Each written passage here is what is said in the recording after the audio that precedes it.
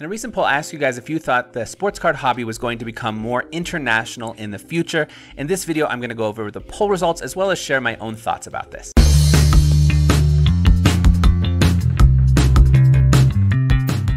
So from the poll, 33% of you said, yes, absolutely, to the moon. The sports card hobby is going to become more international. 49% said, yeah, maybe a little bit more. And 19% said, nah, it doesn't have deep enough roots in most places. So about 82% of you said it will continue to increase in some way or another. I am in that 82%. I do think it's going to continue to increase. And I think it's pretty clear. I don't know if it's going to be like to the moon or a little bit more, but when I look at different regions of the world, I only see how this is going to continue to grow. Now, of course, I've been living in China for a long time, and China has a pretty deep embedded sports card community already for the last, I don't know, 10 to 15 years, something like that. But I feel like there's actually space for significant growth here still. Part of that is, part of the reason I think that is because it's just now where you start to see some of the larger companies trying to take steps into China. There's some things I've learned about over the past year or so of different efforts that some of the big names, some of the big companies that are in the sports card world are what they're trying to do to kind of make this step into China.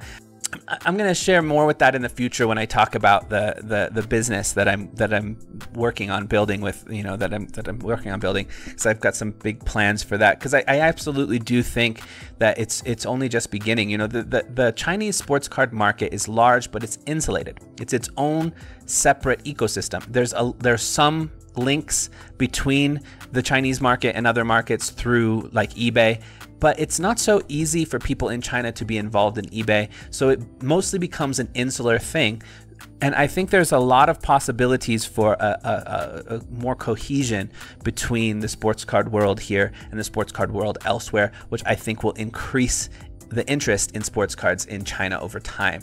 I've been seeing the other thing that I'm finding that shows me that it's going to keep going up and keep increasing in China. So first of all, if you look at some of the data from eBay, you can see that the number of people in China that are participating in sports cards has been continually increasing year to year.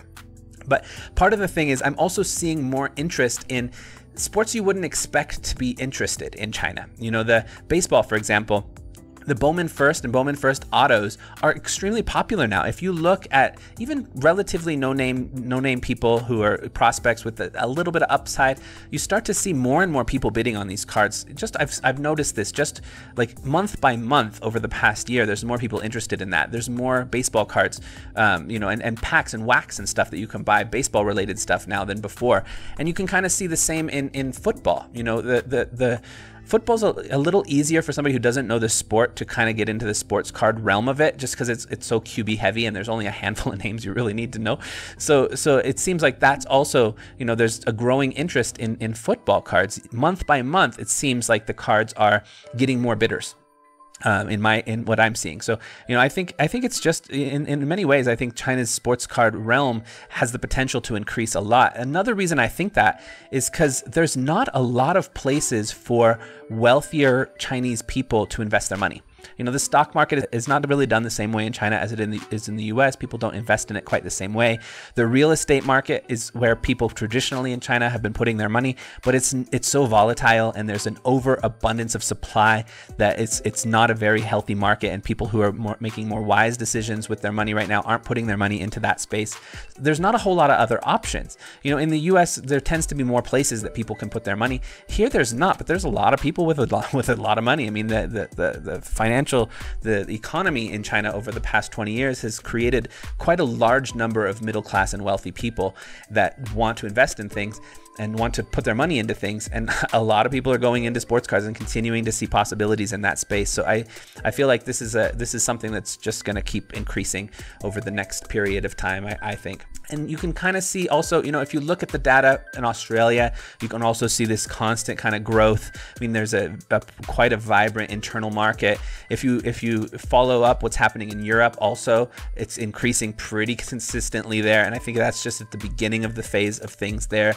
I mean, if you watched Card Collector 2's video recently on his visit to the London sports card show, it was vibrant, it was mostly young people. So I feel like, that's probably the kind. I know there's shows going on in France and Spain and other places around Europe.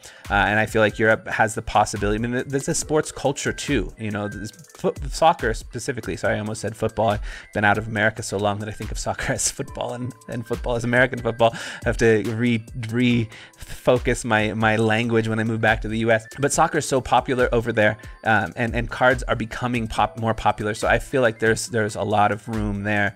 And then you start to see, you know, other places. The Philippines, it's you know, sports are super popular there. The GDP is a bit lower. It's a little harder for people to afford the supreme expense of sports cards nowadays. But I feel like there's a community possibility there. Japan and South Korea, you know, there's a lot of room for growth in those places as well, and there's a real interest in certain things.